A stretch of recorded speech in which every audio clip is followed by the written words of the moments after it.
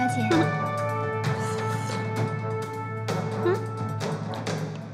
来。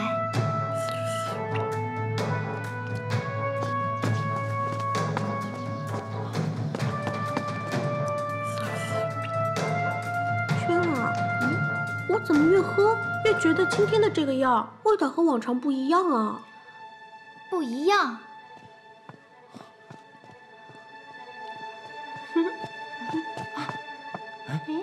你喝的什么？保胎药啊！你怎么来了？你都喝了？可乖了，一滴都没剩呢。那你没觉得哪儿不舒服呀？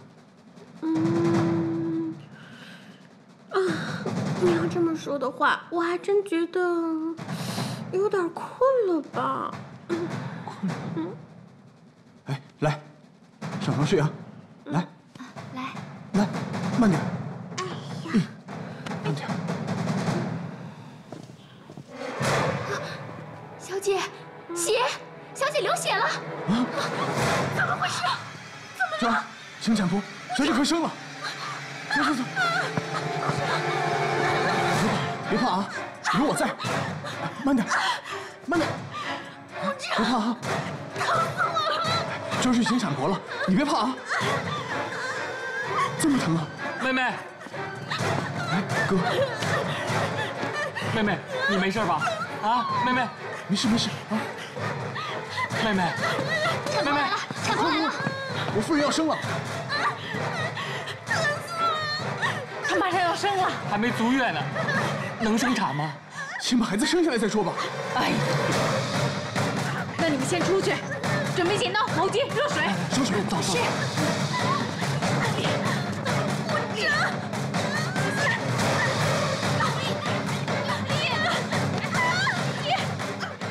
怎么办？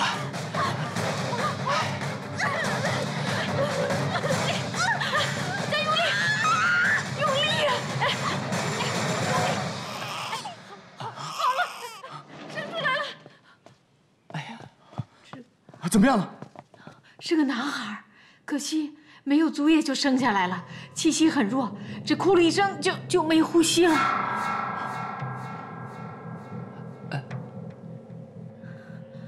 不可能，这不会呀！娟儿，看看孩子呢？孩子，给我看看。孩子，小姐，少爷他没能够活下来。什么？孩子，小姐。 给我看，节哀，给我看，孩子。好你个产婆，你对我儿子到底做了什么？这不关我事啊！两位大人都是太医，夫人在产前的时候体质极度的虚弱，气息也很弱，定是吃了不该吃的东西。两位大人节哀顺变吧。不可能！我家小姐自打怀孕以来，每日除了保胎药。 任何对胎儿不利的东西都没有吃过，这真不关我事啊！两位大人都是太医，你们不信啊？你们自己查去。好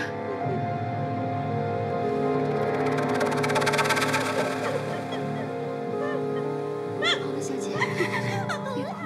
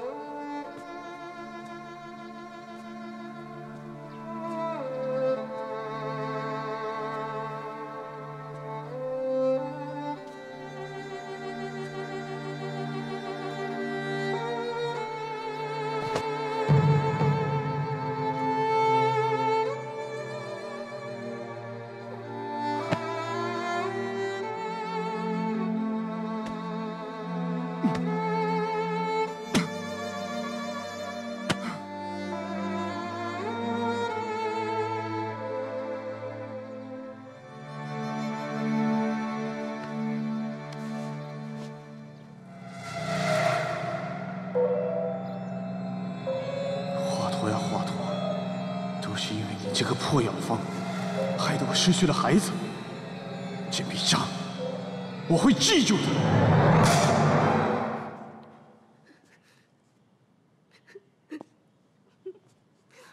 您吃点吧，小姐。妹妹，乖啊，喝一口药。我吃不下。我晓得你痛苦，可是这是我的孩子，我好不容易才有这个孩子，我可不成，我生的孩子，我妈妈小心，我特别的注意，怎么会是现在这个样子？是啊，小姐平日里为了保胎，连最爱吃的螃蟹她都不吃了。一日几碗保胎药，小心翼翼的，怎么会？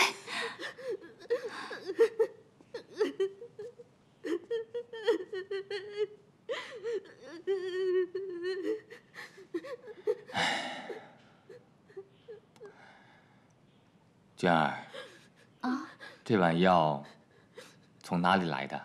是从姑爷房里拿的。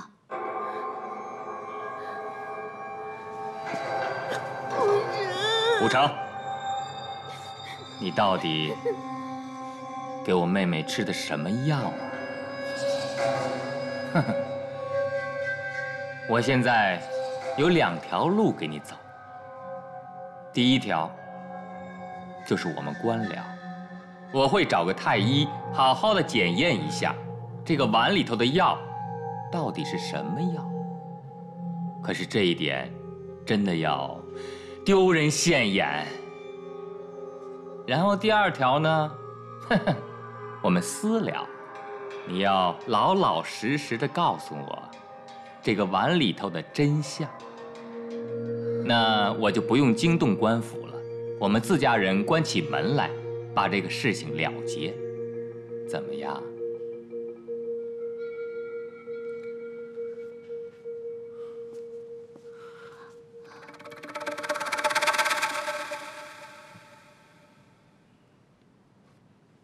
哼哼，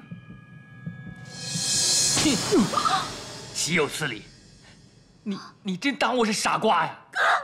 连我你都敢骗？夫人，都是我的错，我不该截留配方，私自配麻醉药，再让你误食误用，是我害了我们的孩子，是我害了你，我该死！真的是你，我该死！我该死！小姐，我该死！小姐，小姐，小姐，我该死！我真不要这个样子。哥，不要打我成了，我求求你了，你不要怪他了。妹妹，我现在不是听他坦白了吗？我们自家人要有个了结啊！不是这个样子的，吴成，他不知道我会误食的，怪我，不怪吴成，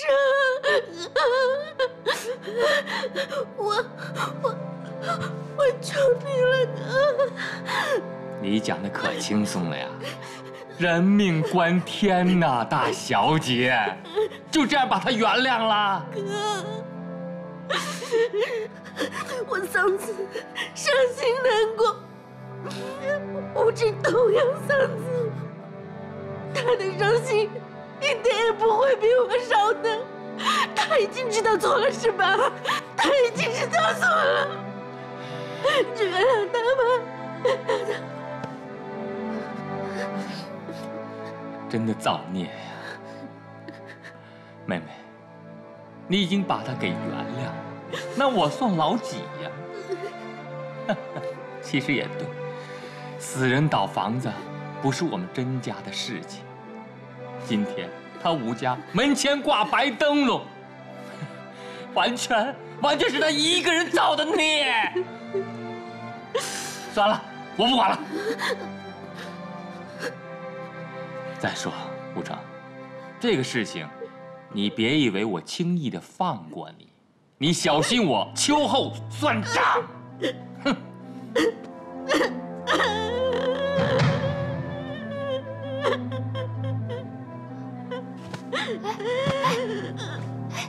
小姐，夫人，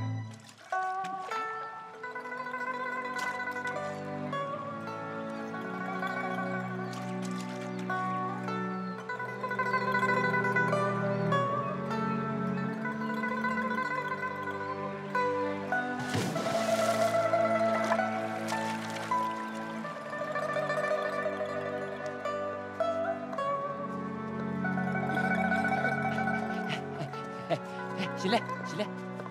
哎，怎么样？好看吧？哎，好看，好看，真的好看。这花你也给我戴，胡半仙，你整蛊我！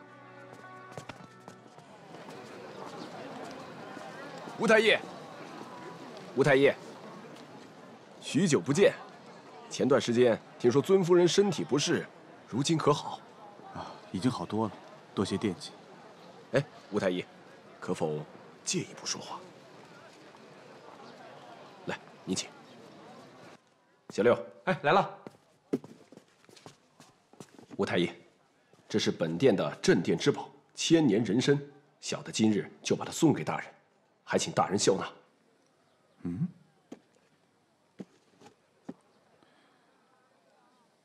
这一看就是难得的野山参，极品中的极品啊！你这是啊？吴县县令沈忠拜见吴太医。吴丞拜见大人。沈大人与我是故交，仰慕吴太医名号已久，早就托我引荐。可巧，今日沈大人来京，听说嫂夫人身体不适，特意叮嘱我，一定要送吴大人一支极品野山人参，费用由他来出，只为见大人一面。大人有心了，吴丞感激。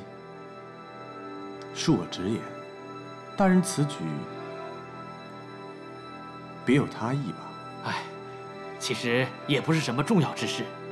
这不，朝廷1年1度的采办贡药就要开始了，我就想请吴太医转问一下甄大人，看看有什么需要下官排忧解难的。下官定鞍前马后，尽心尽职。那吴丞就恭敬不如从命了。大人，吴丞告辞。多谢。吴太医慢走。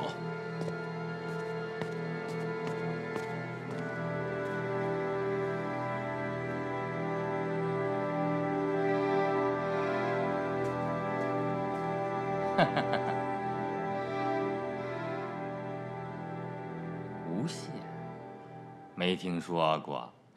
宾县穷乡僻壤，怎么能入得了大人的法眼呢？小的既然是穷乡僻壤，又怎么会产得出好药材？再说，这种破土烂地的，怎么可能被选为贡药采办之地呢？宾县虽然是穷乡僻壤，但所产之药却是贡药之材呀。来人！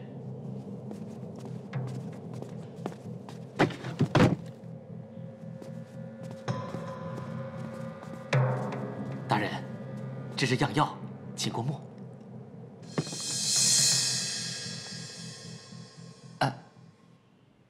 启禀丞相，明日早朝，臣是否要请示皇上，今年的贡药采办之事要开个廷议呀？朝堂乃讨论国家大事之地，这种蝇头小事，岂能干扰圣听？是，丞相，您讲的是。姑娘，挑了几套了，还不满意啊？啊？哎呀，还有其他花色呢。姑娘，这是我们这最好的花色了，您看。哟，这不是吴太医吗？太医。哎，吴太医好。你好。吴太医好。哟，吴太医。哎，吴太医。哎，吴太医。哦，江大人。哎呀，吴太医，您好，您好，您好，您好。你在这里？哦，我是陪我夫人来试试新做的衣裳。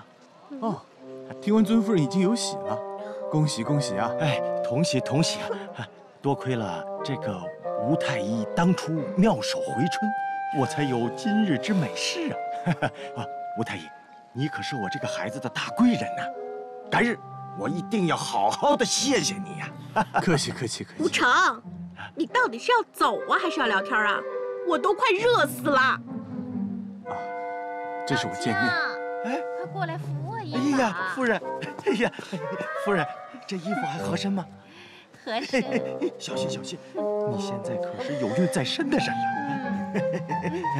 夫人，慢点慢点。慢点。啊，江夫人，江大人，要不咱们改日再聊？哎，好好好。小姐，小姐。哎，告辞告辞。哎，走走走。还有鸭子没有？哎，没有鸭子无可价。皇上，你怎么又来了？你一天能挣几个钱？你天天来这压钱，逢赌必输，你长此下去，你家能受得了？啊？哎，受得了，受不了，用不着你来管。我就不信了，我还一次赢不了了。哎呀，你怎么分不清好赖坏呀，兄弟？我是看你平时为人厚道，所以才好心提醒你，趁着我们掌柜的还没回来，你赶紧把这钱拿走啊！万一一会儿你输个底朝天，我们掌柜的回来，这钱你可就拿不回去了。拿回去，哎，拿回去！你摆摊我赌钱，你赢你的，我赚我的，我今天还非赌不可了。哎呀，你给我拿回去！我还就得赌了。够热闹的啊！哎，掌柜的回来了，你来我往的，啊，够热闹的。我是让你在这儿给我看赌摊儿呢，你倒好，做起好人来了吧？哎，没，掌柜的，真没有，我真没想做什么好人。他确实不是外人，这华胜啊，他是我们家的一个邻居，平时家里就开一小药铺，挣不了几个钱。您说我也不能忍心天天看他把这些银两输在这儿，你说是吧？哼，他来我这儿赌，我逼他了吗？没有。他来我这儿赌，我坑他了吗？没有。他来我这儿赌，若是赢了，我少过他银子吗？没有。哦，愿赌服输啊！哎，来，压好了，比赛开始。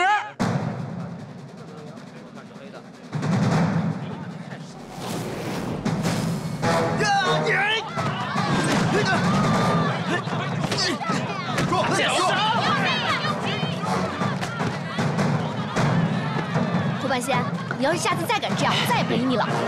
别老整蛊我。走，看看去。哎，走。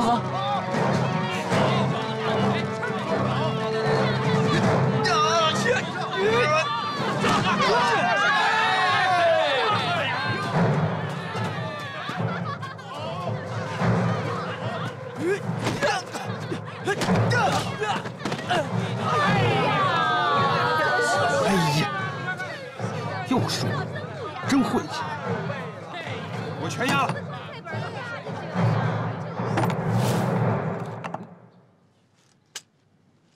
谁让你赌钱的？我什么我啊？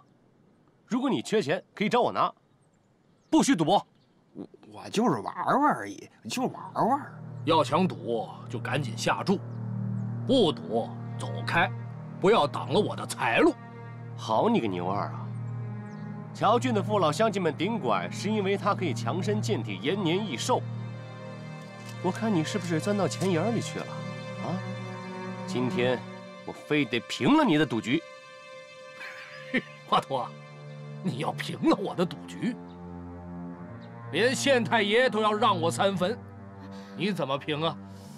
我和你赌，怎么样？啊？你随便挑一个年轻人，跟我来顶拐。如果我输了，我赔钱；如果我赢了的话，你把赌场给撤了。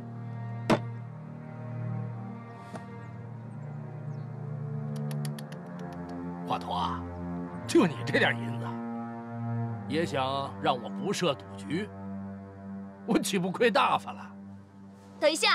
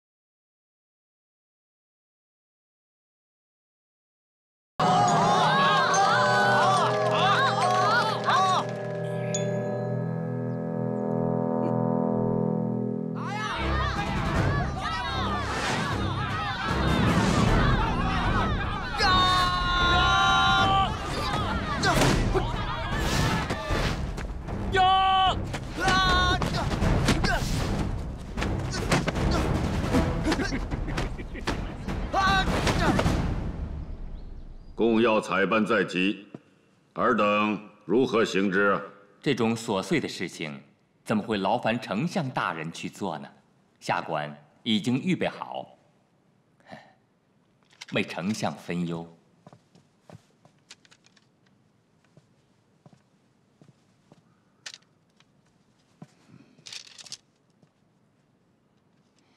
吴县，此为何地啊？吴县这个地方并不出名，但是它水好土美，是药材盛产之地，所以增添为供药采办地之一。启禀丞相，下官与甄大人在此件事上意见相左。吴县药材品相一般，虽然可用，但绝非供药之上品等级。张太医，你可不要感情用事啊！感情用事，下官所言句句出自公心。你公心？难道我有私心吗？哼，是不是私心，人在做，天在看。张太医，你这是为了上次药方的事情给我报复是不是啊？我且问你，此事可也属实？丞相明鉴，臣没有私心。把人带上来。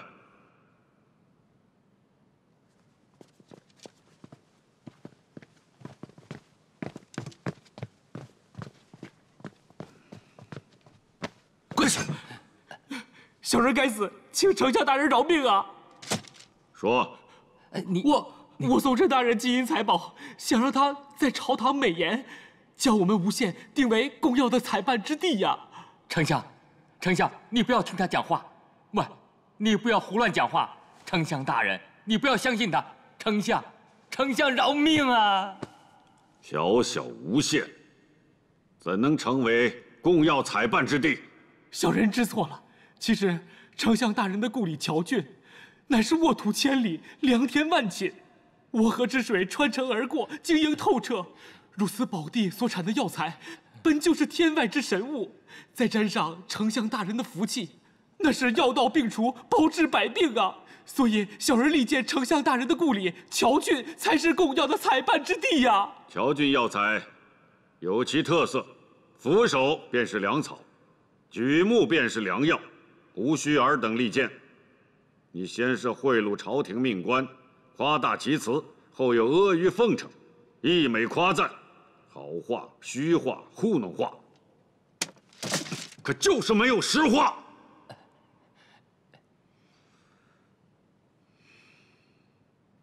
此风不除，朝风必坏。每个人都没实话，尽是美意之词，此乃朝廷大忌。今日，本相要先拿你下刀，以正朝风。拖下去，斩！大人饶命！大人饶命啊！大人饶命啊！大人饶命啊！大人饶命啊！大人饶命啊！供药之事，深系皇上健康，此乃国家大事，你竟敢中饱私囊，假公济私！来人！丞相饶命！丞相饶命啊！丞相饶命！丞相饶命！杖刑！冒！丞相饶命！啊！哎呀！哎呀！哦！哎呀！哎呀！饶命啊！哎呀！你可知为何杖刑啊？小人徇私枉法，大人饶命啊！看来你还不知道自己错在哪里。接着打。丞相大人，在下能否替甄大人回答这个问题？说。供药的事情，丞相心系要事，自然不用管。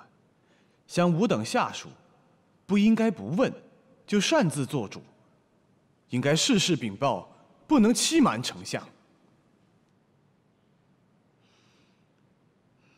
看来你在太医院学的不单单是医术啊！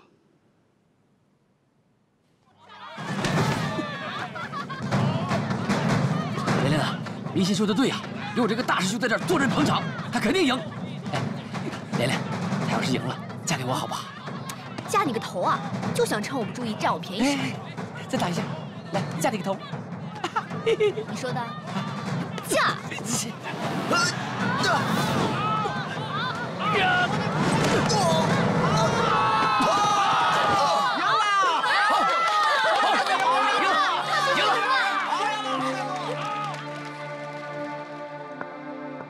你以后再赌钱的话，我就打断你的腿。好，我不赌了。妞儿，给钱啊！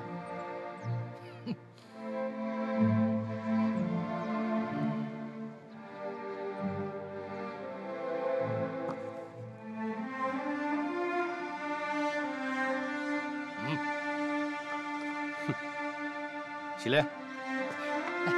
谢谢啊。半仙。呀，妞儿真大方啊！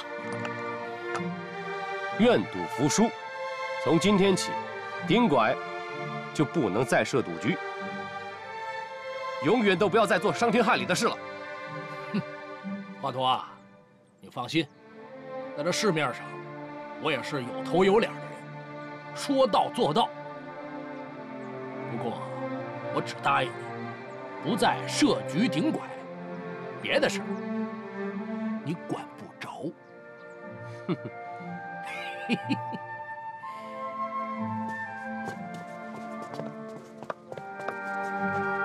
各位乔郡的父老乡亲们，我们顶拐是为了强身健体、延年益寿，不是用来赌博。我希望大家不要把一件好事变成坏事，同时我也希望你们都有一个强壮的身体。让我们一起保卫乔郡，好不好？好！放心。约翰叫啊，给我。啊！这些都是你们刚才跟牛二赌钱的时候啊输掉的啊，都拿回去。不过别抢啊，拿自己的。喂，行，喂，走吧。哎，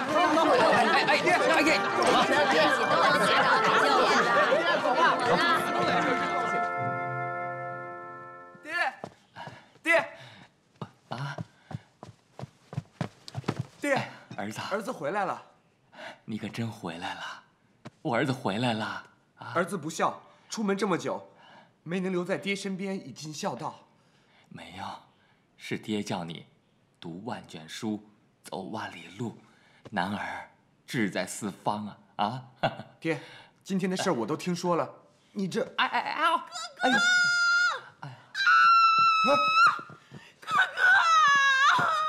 没事，快看看你的爹爹，哥哥！大人伤口未好，请我牵动伤处啊！哎呦，我的妈呀！你还说呢？啊，你不是太医吗？你为什么不治他？真一流，对你丈夫那么没有礼貌啊！我告诉你，以后不能这样对我们家姑爷。你过来。诺。昨天，谢谢你。大人客气了，吴成并未做任何事情。什么大人小人的，我们一家人不说两家的话啊！以后别叫我大人了，叫我大哥啊！多谢大哥。哎呀，姑爷，我觉得奇怪，你怎么晓得丞相他心里想什么？丞相杀了吴县县令，而杖责大哥，同一罪事，却不同的处罚，说明丞相之怒，并非是行贿，是另有原因。啊，小子！丞相驾到！快接驾，接驾！接驾呀！丞相，拜见丞相。拜见丞相。拜见丞相。啊，有伤在身，不必行礼了。小人有罪，小人有罪，小人有罪。知道就好，以后长点记性。伤可好些了？小人罪该万死，大人不必牵挂。你替本相掌管太医院之职，没有功劳也有苦劳。是。公要采办地名单，就按你拟定的办好了。可是丞相，这个要是把吴县划掉，我们要补充一个采办地，请丞相定夺。你是太医院总管，这一切全交给你处理。那，丞相，这样好不好？您的老家乔郡，你说行，那就这么办吧。你好好养伤。丞相千岁，千岁。哥，你说你啥吧？啊？没事啊。一柳，你带他们先出去，我跟我们家姑爷跟我儿子有话讲。是。诺。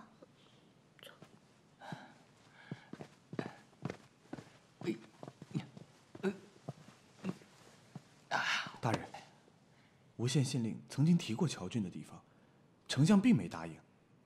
大人再次提起，可真够悬的。我告诉你啊，人家那么大的官，曹丞相啊，过来我的寒舍看我的伤，这叫做头逃在前。而我呢，用丞相老家乔郡作为这个供药采办的新地方，报礼在后，懂吗？这就叫做头逃报礼呀，啊！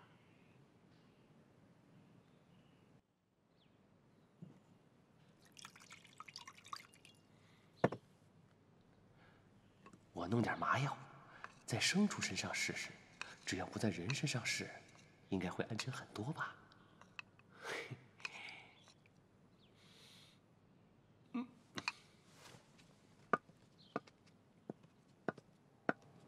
明天就要启程了，一个是我妹夫，一个是我儿子，身负重任呐！啊，哎呀，这次吴城是供药采购的官方代表，所有一切的事情安排都是吴城来办。吴城听候哥哥差遣。哎呀，这个师傅啊，就俩茅房，这哪儿尿去？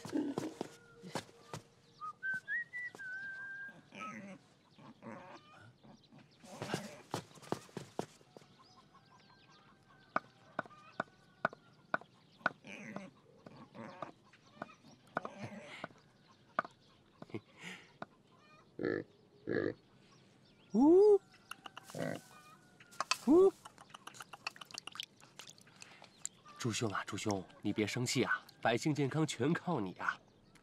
拜托你帮我试试药啊，将来功劳你第一啊！来，吃吧啊！原话呀，你这个研究这个麻醉药方啊，是为了苍生百姓啊，就算死一头猪，又有何妨呢？哎，这一草一木都是有生命的，更何况是一头猪呢？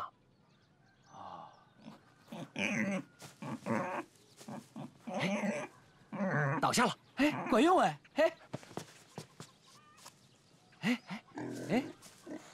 他睡了，哇，差点咬到我。剂量不足啊。哎，有个事儿忘做了，哦，尿没撒。大哥放心，我们一定会替您把这件事情办好。错了，错了，怎么为我办好此事？是为了我们大好的前途、富贵荣华，办好此事。明白。小珍，送姑父。姑父请。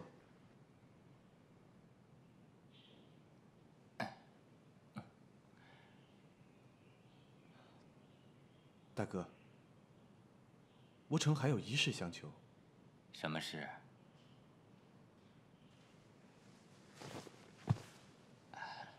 大哥，我想在那一房妾室，我对一柳的心，天地可见。但是吴成自小是孤儿，无父无母，无依无靠。这次一柳的事故，让他落下了病根儿，无法再生育。不孝有三，无后为大。吴成已经没有父母了，不想再无后。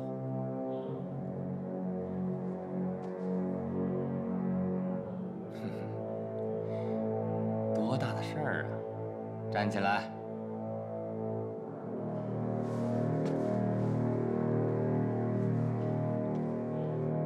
哎，吴成啊，我们大家都是老爷们儿啊，我知道你的心思。这样吧，妹妹那里我去安抚她。可是我警告你啊，你纳妾我不管，可是别亏待我妹妹。你要亏待她的话，我一定不饶你，还要整你。多谢大哥体谅。回去吧。诺。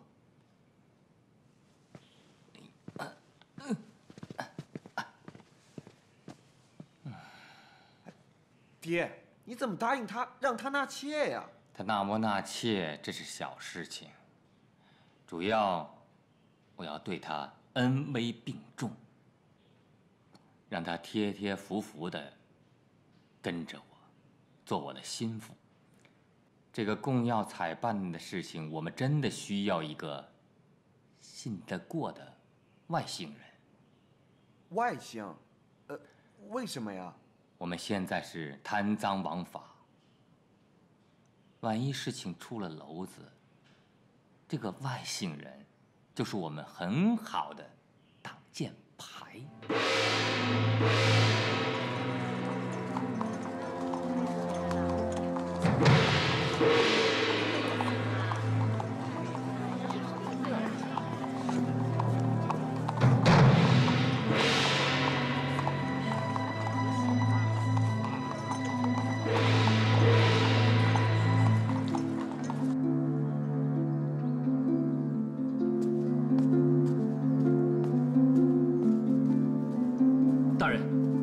来的2位大人到了。大人远道而来，下官公务在身，不能远迎，还望恕罪。大人客气，我与吴太医此次奉旨采办供药，诸多事宜，还请大人多多协助才是啊。大人初来乔郡，若有所需，尽管告知，我自会安排人手协助大人。吴太医是此次采办供药的督办官，我奉命协助，诸多事宜还请大人与吴太医交接。哦，失敬失敬。吴太医看着眼熟啊，请问是否乔郡人士？大人真的不记得吴太医了吗？我可是听家父说过，在太医遴选之时，可是大人保举的吴太医。大人，好大的忘性啊！你这么一说，我还真想起来了。吴太医去太医院，也就才几年光景，我怎么就把这段往日情分忘得一干二净了呢？真是惭愧呀！哎，不过话说回来，这事儿也不能完全怪我，怪的话就要怪京城物市繁华。连我们乔郡这小地方，出去的郎中也能在短短几年内变得让人不敢相认。哎，不过英雄不问出处，别看吴太医出身卑微，如今这身官服一穿，气派非凡，还真是不同。恐怕吴太医往镜子前面一站，可能都认不出自己了。大人此言差矣，吴成还是之前那个吴成，没有任何变化。我不过是个替人看病的郎中而已。不过，我毕竟是京城太医院的太医了，身在其位，便要行其职，也享其威。所以，我这次回乔郡，我是承朝廷之威，传天子之命。我是怕乱了分寸，所以没有对家乡的父母官进行跪拜。我是怕大人承受不起，耽误了大人的前程。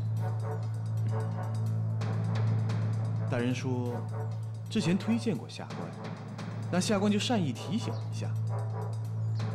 今日大人是公务繁忙，未曾出门迎接朝廷之钦派官员，这件事情切莫再提了。若外人知道传于朝廷，我怕对大人更加不利。言归正传，此乃此次供药采办之流程，望侨郡地方官协助办理。首先，帮忙选一个传药官，负责联络下药商，对药材进行前期的甄选，给选出的药材提供商列一个清单。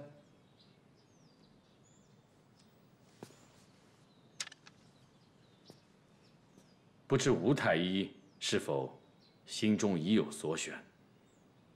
还是由县令大人先行甄选，再报于下官吧。好，那我明天回话。告辞。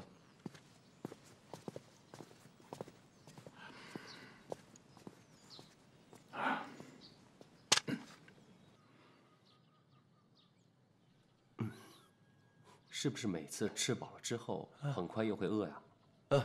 是。除了肚子疼，还有什么症状吗？没了，就是肚子疼，疼得厉害。月花，月花，月花，你有没有听到外面吹吹打打的？你猜我看见谁了？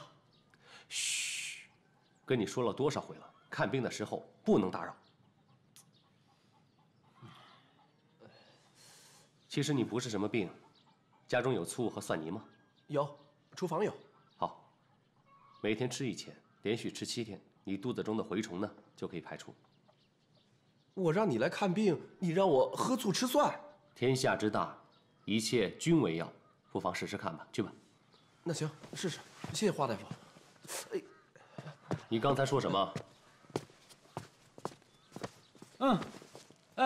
什么事儿？你完事儿了？你刚说什么？哎，对，吴成回来了。你知道他回来干嘛吗？跟我有什么关系？奉旨采办供药。来，帮帮我。你就没什么想法？回家。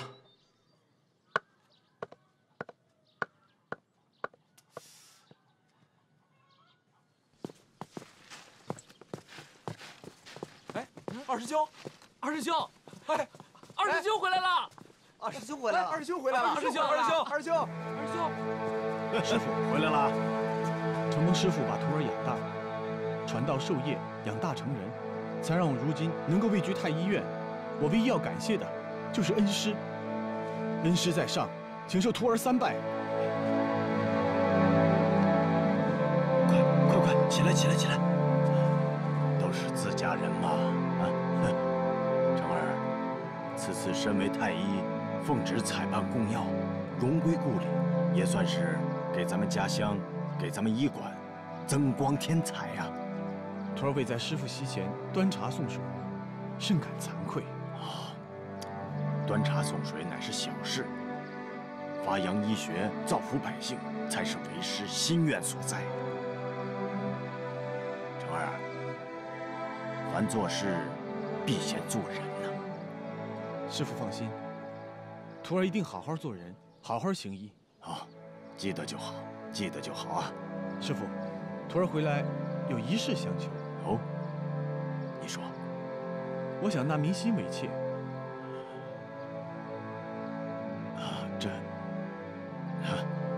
这是你们自己的事情，为师也不好多干预。只是，你若真娶她进门，那便好好待她吧。多谢师傅。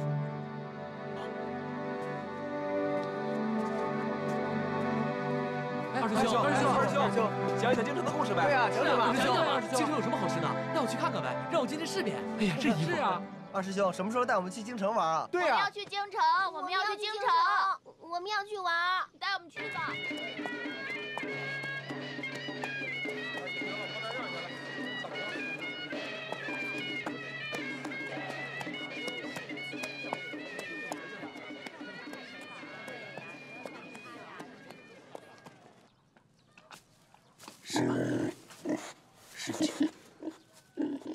睡呀。20、21、22。我说你心怎么这么大呢？你还有心思弄猪呢？吴成就要娶明心了。什么？吴成就要娶明心了。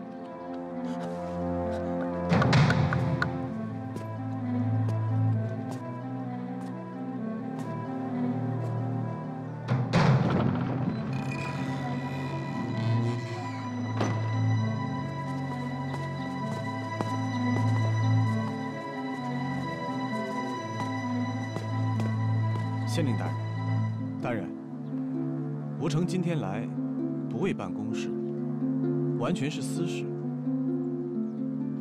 我今天是来下聘的，希望县令大人能将明心小姐许配给我，我一定会百般呵护，疼爱一生。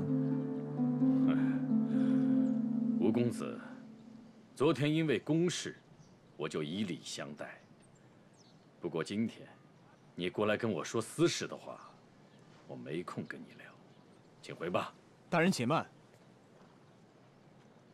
吴成知道，我现在是有家室的人，但是，好男儿应当先立业，再成家。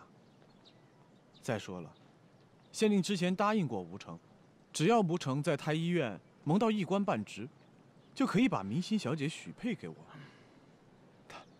大人，难道你都忘了吗？现在的吴成，虽然说不能算是功成名就，也不能说是高官厚禄，但是起码我在京城的太医院已经扎下根了。这次承蒙朝廷赏识，回到自己的家乡，来采办贡药。我想，既然我都回来了，那我就顺便了却我的夙愿，迎娶了明心小姐。也望县令大人能够兑现自己的承诺。癞蛤蟆想吃天鹅肉。大人，您说什么？天还没黑呢，怎么有人开始说鬼话了？你今日若是承认你就是一个攀龙附凤之人，或许我还能认为你好歹是个敢做敢当之人。殊不知你在京城巴结高官，背信弃义。如今你又在这充当好人，你可真是一个活脱脱没胆没义、没羞没臊之徒。明心小姐，你说话何必这么夹枪带棒呢？做事情也不必这么绝情吧？我绝情？以吴太医看来，真是在京城长进不少。这信口开河的本事，也是在太医院学的。明心，我现在还愿意娶你，应该是你的福分，别太得意了。福分？这种福分，我可消受不起。今日是太医院医丞之妹，或许明日就是丞相之女，说不定再过几日，哪位皇亲国戚的女儿看上了吴太医，你又忙着扯女人的衣角，一步一步往上爬。我明心只是个弱女子，又助不了你再攀高枝，反倒成了你的累赘，这岂不是辜负了吴太医赏给我的福分？明心。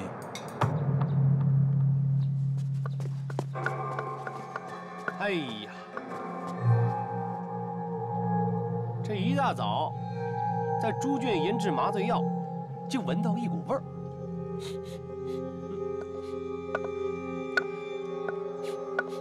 华佗，你又装疯卖傻的闻什么呀？华生啊，我就不明白了，怎么在这儿也有一股臭味呢？没有啊！哎呀，你仔细闻。哎，臭不可闻，这就对了啊！这个跟花儿在一起自然香，跟屎在一块儿呢就自然臭。俗话说得好，庄稼一枝花，全靠你当家。你是愿意跟花儿在一块儿，还是跟屎在一块儿啊？当然愿意跟花儿在一块儿。那就没错。鲜花在这儿啊，华生，这就是鲜花。鲜花怎么可以插在牛粪上呢？对吧？对。没想到很久没回侨聚，变化这么大。有的人熬成了黄脸婆没嫁出去，脾气还见长；有的人号称自己是大夫，疯疯癫癫胡言乱语，也该给自己开个药方子了吧？罢了，现在不是你不愿意嫁，是我不愿意娶了。告辞。哟，我倒忘了啊，吴大人是京城来的太医，要不你给我开个方子呗？你先。哎，罢了，别跟这种人一般见识。进去吧。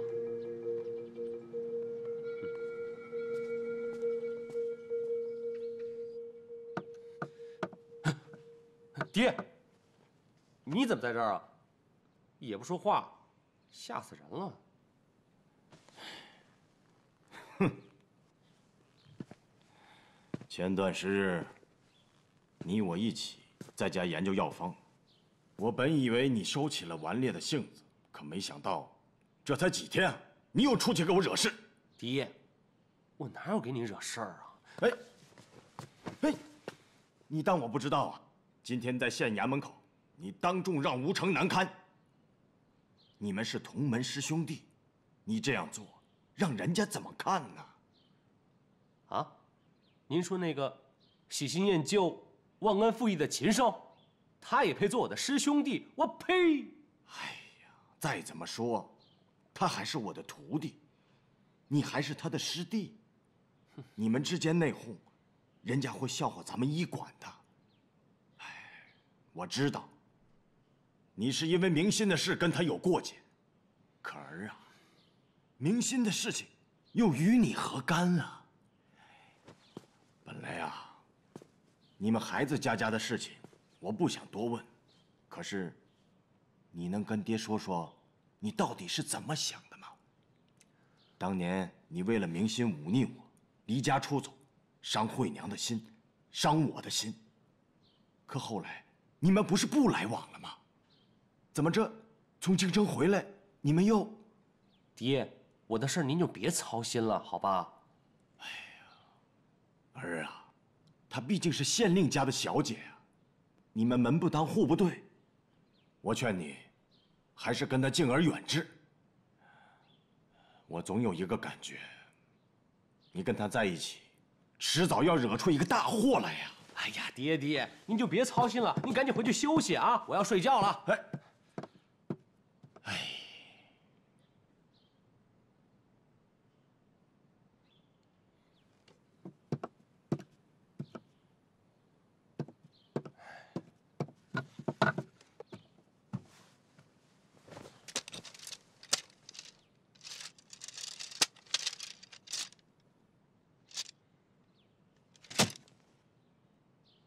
我总有一个感觉啊，你跟他在一起，迟早要惹出一个大祸来。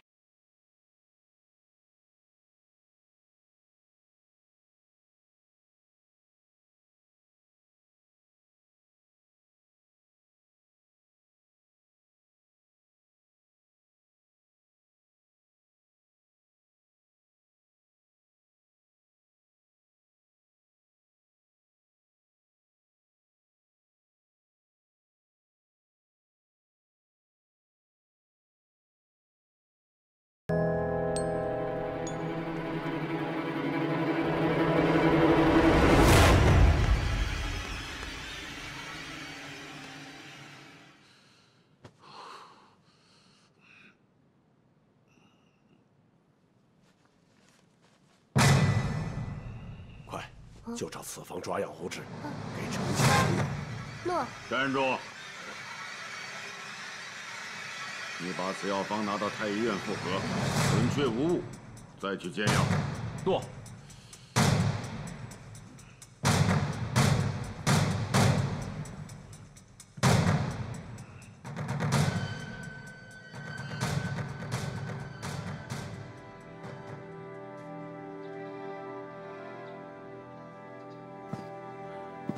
吴太医，昨天小女多有得罪，你不会放在心上吧？大人多虑了，昨天的事情我都忘了。塞翁失马，焉知非福呢？何况我是个男人，我可以定刑择期。不过大人，可要担心一下明心小姐的婚事了。毕竟女人大了，可就不好嫁了。大人，不知道收药官可有人选了？啊，这位是甄大人的独子，收药官就由他来当吧。实不相瞒，曹丞相已经御笔钦点了一位收药官。哦。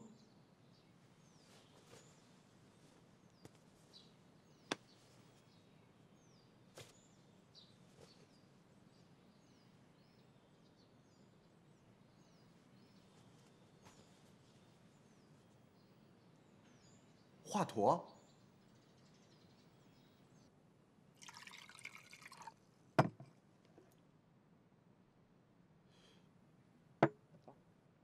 曹操亲笔信，奇怪了，丞相没日大事小事的，怎么还会惦记这事儿？这就是丞相的高明之处了。只要卡住事情的要紧环节，并不需要全程督办，就可以将供药之事掌控于千里之外。你的意思是，他不相信我爹，也不相信我们？丞相生性多疑，什么时候真正相信过一个人？除了华佗。那怎么办啊？这华佗肯定会坏了我们的事儿啊！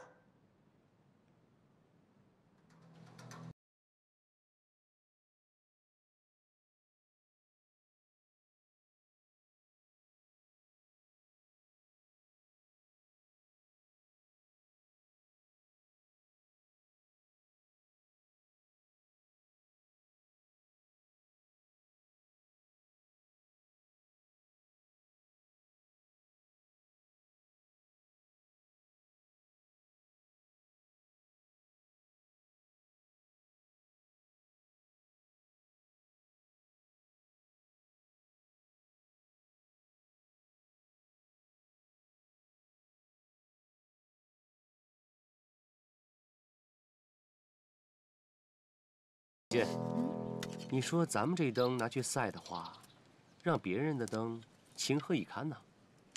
是啊，灯会每年都很热闹。对，咱们侨郡的老百姓，只要碰上这节庆的日子啊，不管收成好不好，都会其乐融融的。灯一点燃了，心里就亮堂了。我从小就喜欢祭神赛灯。今年的灯会，我一定要去。我陪你去。华先生在家吗？哎，你们怎么来了？见过小姐。是爹爹唤我回去吗？我们是奉命前来告知华先生官府任命之事。任命？华先生，县令大人有令，特委任你为本次供药采办之收药官，明日上任。不去。这么好的事情，你为什么不去啊？这人各有志，我给老百姓看看病、聊聊天儿，挺高兴的。收药官嘛，不去也罢，还请县令大人另请高明吧。哎，别另请高明啊，高明在这儿呢。别捣乱。华先生，此事可是曹丞相亲自指派的。曹丞相怎么了？我不喜欢做的事情，难道他要勉强我吗？你还是去吧。你若是不去，那何人把关呢？若是无人把关，药材的成色若是有差池，那受苦的不还是侨郡的药农吗？既然明心小姐说情，那就给曹操一个面子。你们回去告诉县令大人，当这个收药官我同意了。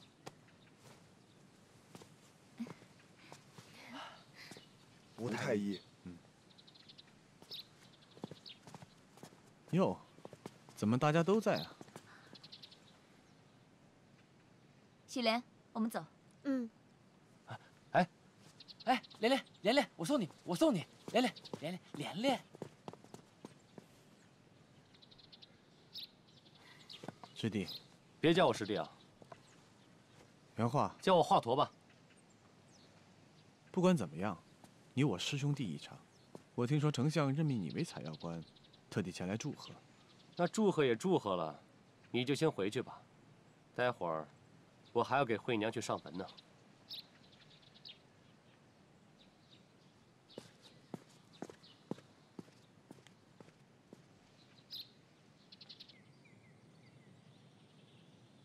惠娘，我来看你了。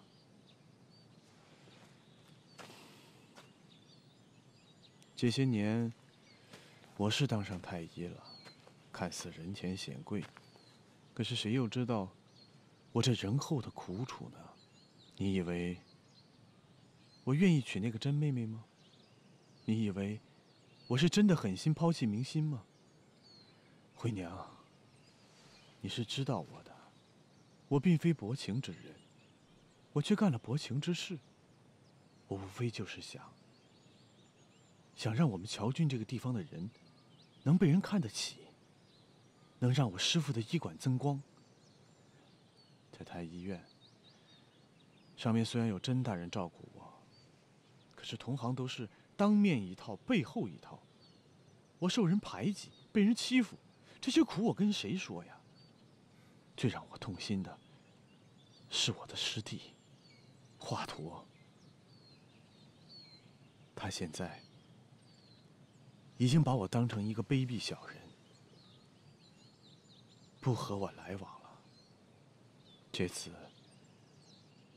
到乔郡采办贡药，我也是想为我们乔郡的药农做一点好事。但我知道师弟被任命为收药官的时候，我心里很是欢喜的呀。我想，我终于可以和我的师弟再共同做一些事情。可是，唉，不说了。惠娘，我走了，以后再来看你。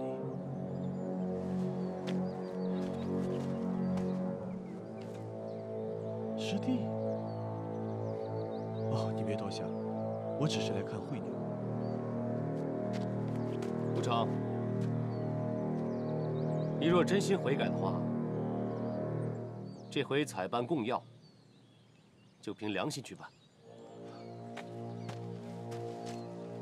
师弟，你就放心吧。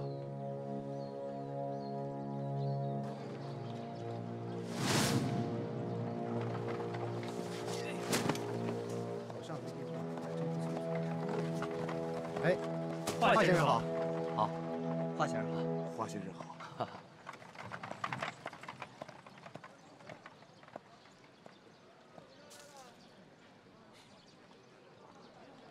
哎，慢走慢走。哎，哥。哎，你怎么在这儿啊？哦，我把药铺盘到这边了。你的店不是在那边吗？哦，对，牛二见我药铺位置好，给买过去了。这不是欺人太甚吗？走，我找他说理去。别，哥，我当时缺钱缺得厉害，牛二给的价钱还算公道。缺钱？你缺钱不跟我说？这，说，有什么需要我帮忙的？哥，你真的要帮我，你就把我加到这供药名单，这样就能帮我了。不是我不想帮你，你的药材离供药还差一些，货源不足，我怎么帮你？他们货源充足，你根本不知道。他们其实……华先生，县令有请。再说吧，啊，走。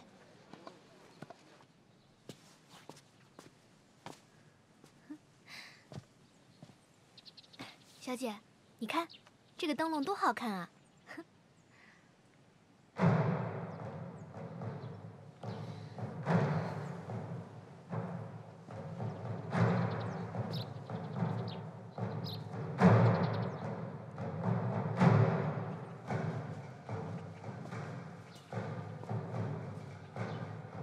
小姐，你怎么了？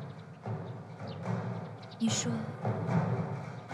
我让华佗去担任收药官，会不会害了他？县令大人，这是我今日选出的药商，他们的药品成色好，货源足，只可惜我们的名额有限，可能我们要再选一次才能确定最终的名单。这个我不太懂，吴太医。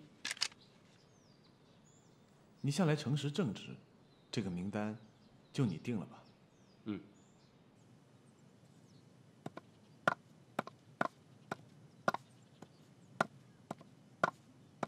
哎，哥，哎，华胜，干嘛？哥，名单定了吗？哦，最终还是要县令大人定啊。哦，还好，还不算晚。什么意思啊？啊？你既然不帮我，我也不能看你被人骗。哪有那么多上等药？都是那些药材商相互临时拆借，用来骗你的。华先生。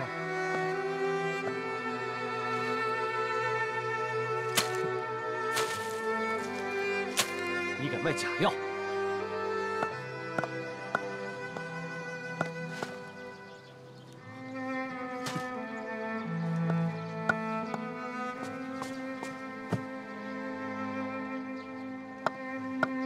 站住！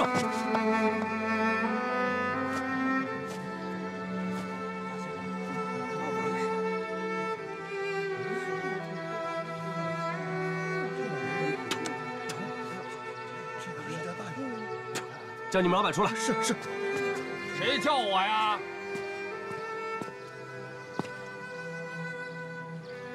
牛二啊，牛二，你怎么能昧着良心以假乱真啊？原来是华先生。你看，你这话怎么说的？小号里只有成色上等、货真价实的好货，哪有假货之说呀？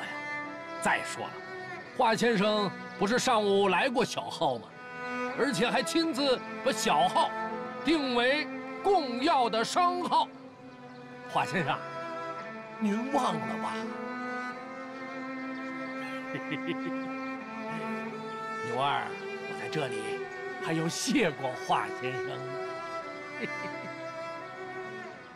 伙计，别愣着了，给华先生上壶好茶吧。不用了，来碗清水吧。老爷，来。哎，干什么？怎么回事？是要干什么呀？牛二，你喝，我又不渴，我为什么要喝呀？你喝了，就渴了。华先生耍的这是什么鬼主意啊？对呀，你刚做这行不懂，等着瞧好戏吧。各位父老乡亲们，你们给做个见证，我跟牛老板打个赌，如果他把这碗水喝了不渴的话，那说明我华佗，我输了，任凭牛老板处置。好。牛老板是不敢喝是吧？这只能说明你的权宠里面是拿盐造了假，一碗清水就变成了一碗盐水。牛二爷，快点喝吧，药铺的清名能否保住，就看你这个口了。就是呀，喝呀！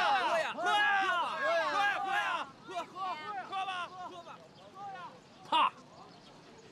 哼！牛二从没怕过谁。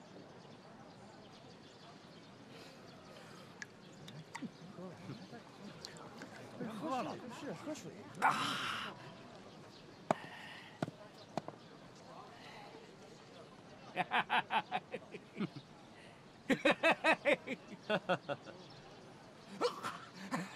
哈，你这就是有问题，就是做假药。药品就是要命的物品，这药品岂能造假？像这种缺德的事你也干得出来？今天给你点惩罚，让你长点记性。华佗说的对，像这种黑心的奸商，理应出名。好。原话，你发现的太及时了，做得好，这才是我认识的吴成。哎，客官，今儿这事儿本来想着就这么糊弄过去了，谁想到还是被华佗发现了。啊，我知道，今天吴太医所做之事，全都是为了顾全大局。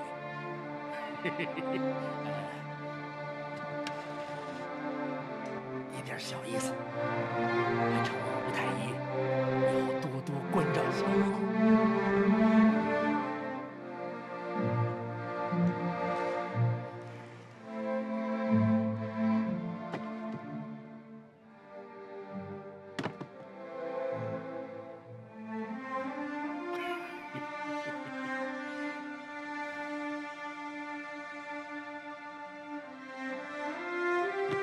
我们是奉命前来，一定会秉公办事。至于收哪家的药，这还要收药官华佗说的。这，姑父，可真，送客。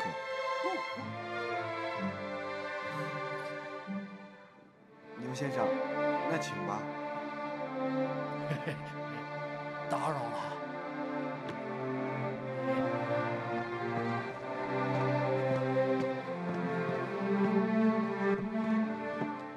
哎呀，姑父，这么多银子，真。